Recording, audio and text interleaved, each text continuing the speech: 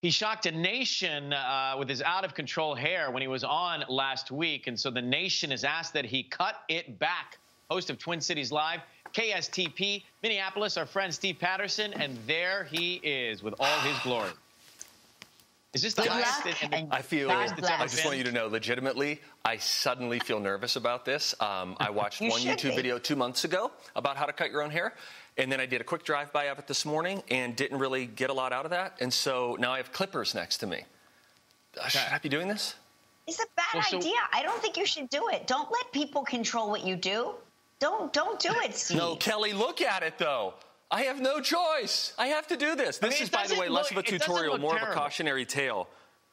All right. I'm just going to put this on. I've got clippers. I've not done this. Oh, my God. They say to go. Oh, man. Let's see it. Oh, wow. Look at it go, guys. Oh, my gosh. Let's see it just clump off.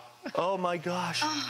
Let me see if I can go. Oh, my gosh. I feel like you should use scissors first.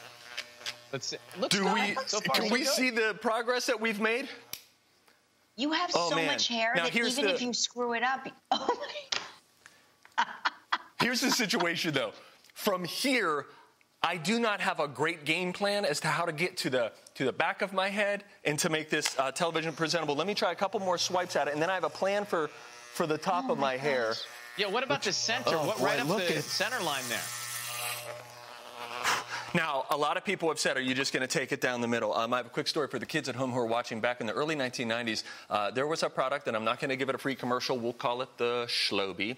And the Schloby was like, find a vacuum cleaner and a pair of clippers and just connect them and see what happens. So I found one of these, and I'm just going to try this real fast here. You first have to turn your vacuum cleaner on. This is all true, by the way. And then now it sounds like lawn equipment. Oh, Lord.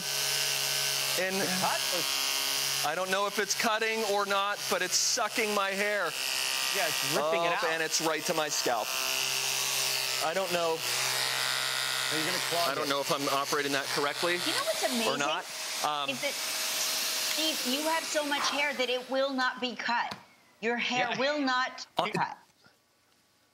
Well, I see that I do have a little bit of a problem on one side, so I guess what I do now is I will turn to the other side and try to complete this by the time that we go on Twin Cities Live today. This might be a good time for me. Oh, Lord in heaven. What is happening going, here? But we want to see the whole thing just give a word of taken encouragement. care of, and we'll look at a before and after photo. We got to run here. That's what I'll do. But keep it going. Oh, my gosh. Where do I go from But I really here? want that middle. You got to really go down the center there. No. Don't go down the center. Don't go down the center. You'll get me in trouble here. You'll get me in trouble. No. Oh, that feels really good.